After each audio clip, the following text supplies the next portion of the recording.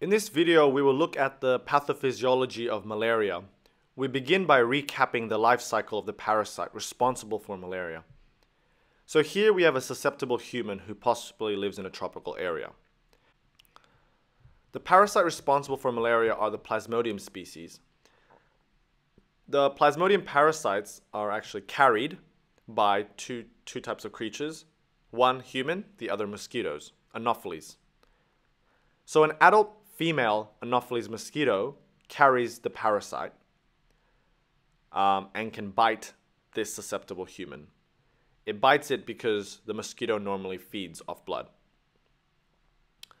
And while feeding, it will simultaneously inject the deadly parasite into the human circulation. Let us look inside this infected mosquito to see where this actual parasite lives.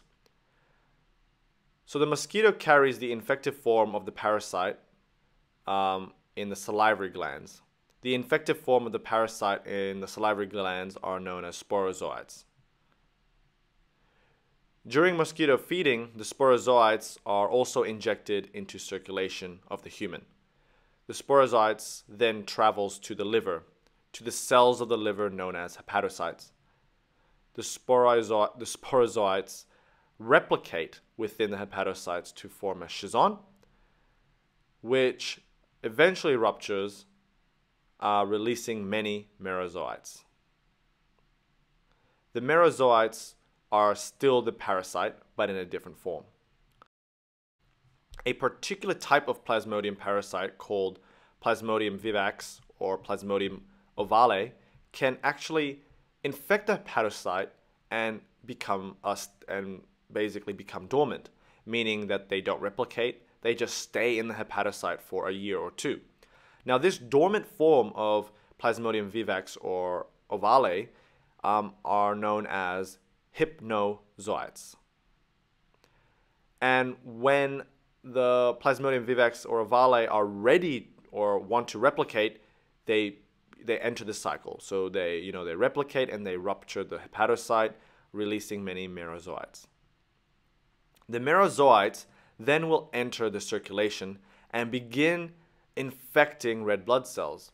So it actually hides within these red blood cells because red blood cells are our own cells, and so the immune system cannot really attack it. But not only that, the merozoites actually feed off hemoglobin in the red blood cells.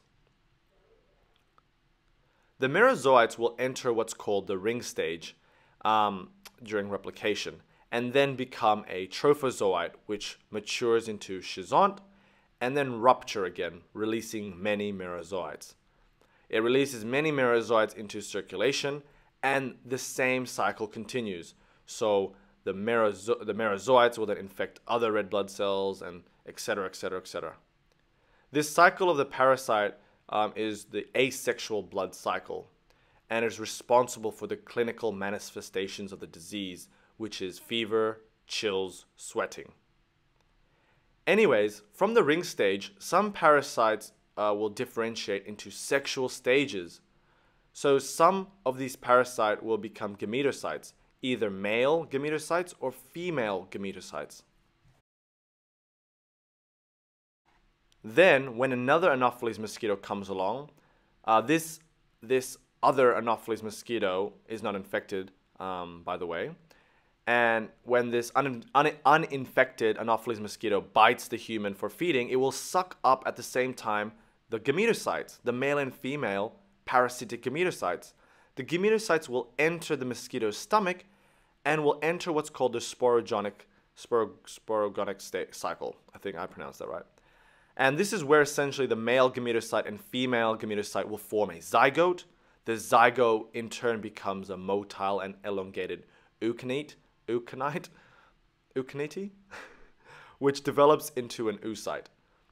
The oocyte grows, and then it will rupture, releasing sporozoites, which will make their way to the mosquito's salivary glands. Inoculation of the sporozoite into a new human host perpetuates the malaria life cycle. So you can see how this cycle can become very vicious, repetitive, and can easily spread. Now that we know a little about the life cycle, let us concentrate on the pathogenesis, so what we see in the human in terms of clinical signs.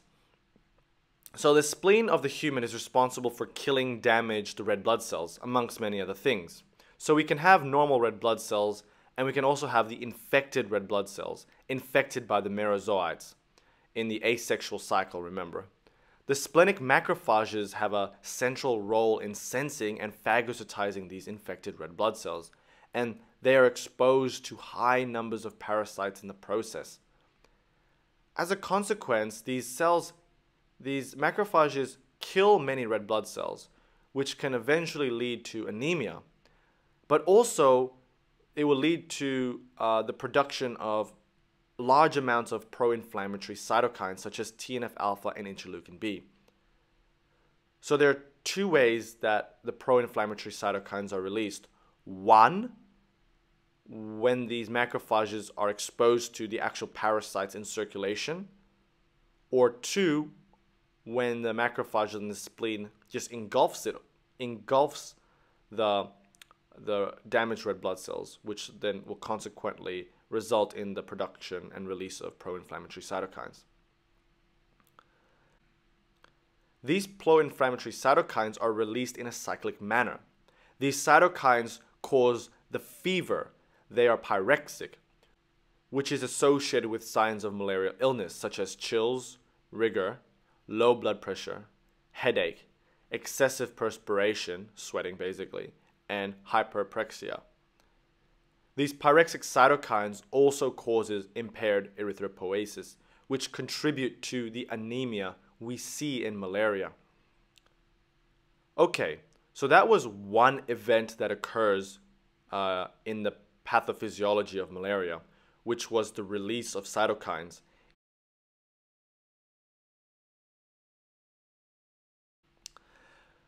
So the macrophages and monocytes release TNF-alpha and interleukin 1b, but also they release interferon gamma, which takes us to the next pathological event that occurs in a malarial infection.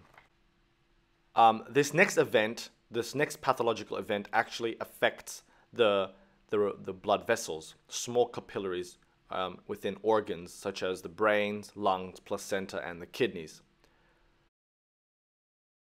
So it's important to know that the parasite, when it infects red blood cells, it actually causes the red blood cells to express a surface protein.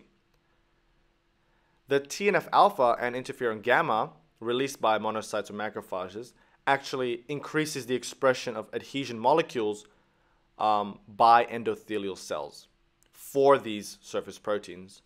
So these adhesion molecules on endothelial cells include CD36 and ICAM1, amongst many others. The cytokines released by monocytes and macrophages also increase vascular permeability in organs. Depending on the location of the organ, the adhesion molecules expressed by the endothelial cells are different.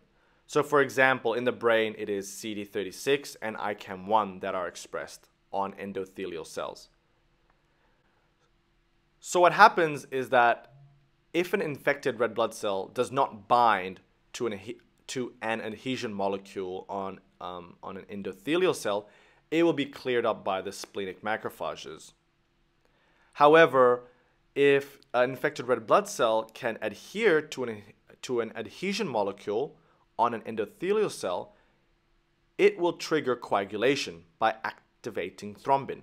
So essentially, it will create a clot.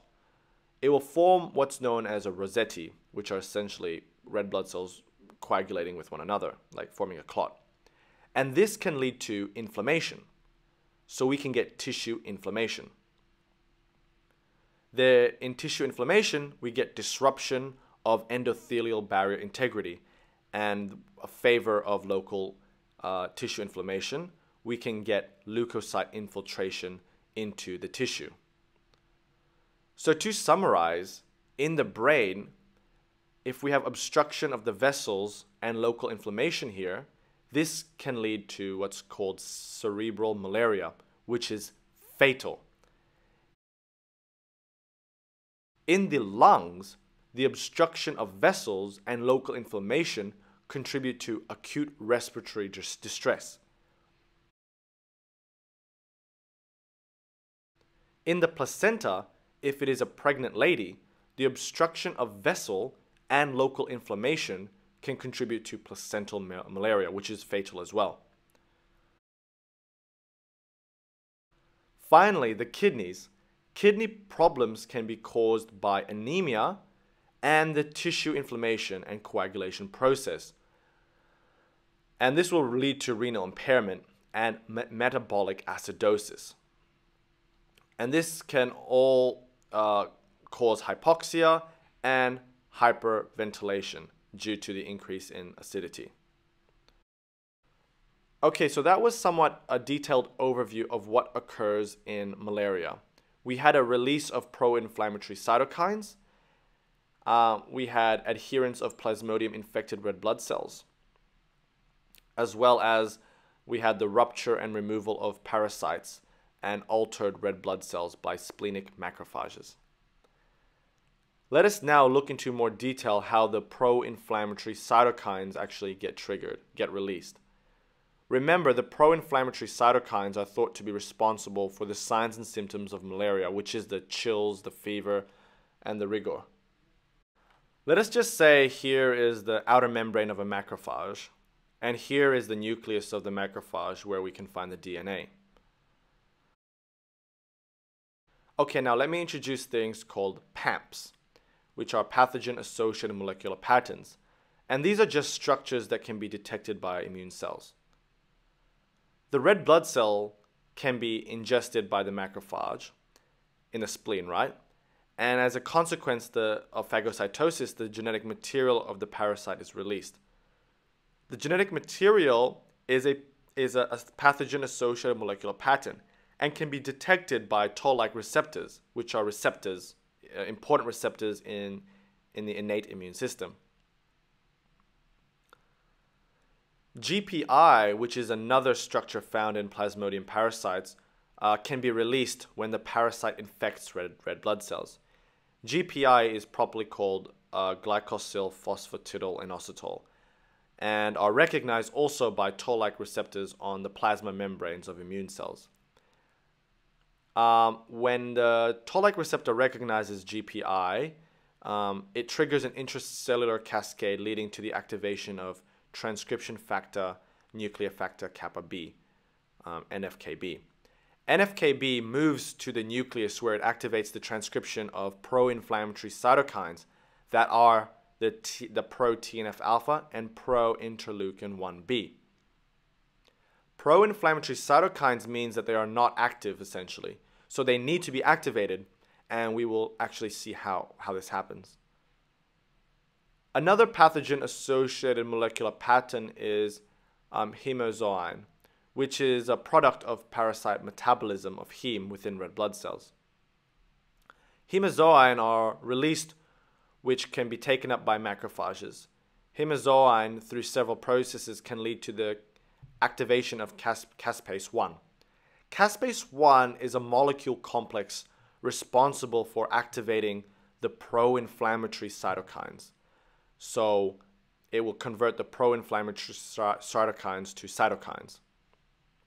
I hope that makes sense. So it converts the pro-interleukin 1b to the active interleukin 1b. So that was talking about PAMPs. There's also another thing called DAMPs, which are damage-associated molecular patterns. DAMPs are endogenous components released from stressed, damaged, or dying cells that can activate toll-like receptors on immune cells. We have three main DAMPs. These are associated with malaria. These are urate, heme, and microvessels. Urate can be endostized, causing activation of caspase-1. And we know what caspase-1 does. Heme can be recognized by plasma membrane toll-like receptors. The microvessels and toll-like receptor can lead to the activation of the nuclear factor kappa B, which as we know is a transcription factor activating the transcription of pro-inflammatory cytokines, TNF-alpha and interleukin-1b, which subsequently gets activated by caspase-1. So that was a really brief overview of the different PAMPs and DAMPs that activate or trigger the release of pro-inflammatory cytokines, which will result in the clinical manifestations of malaria, which is the fever, rigor. To make things a bit more confusing, the macrophage is also an antigen-presenting cell, and thus can activate T cells through MHC1 or MHC2, depending on what T cell it is. And this can amplify or enhance the release of interferon gamma, which, as we know, it stimulates the expression of adhesion molecules on endothelial cells, and thus the formation of rosette, the coagulation, and thus trigger inflammation as well. So I hope you enjoyed this video on the pathophysiology of malaria. Thank you for watching.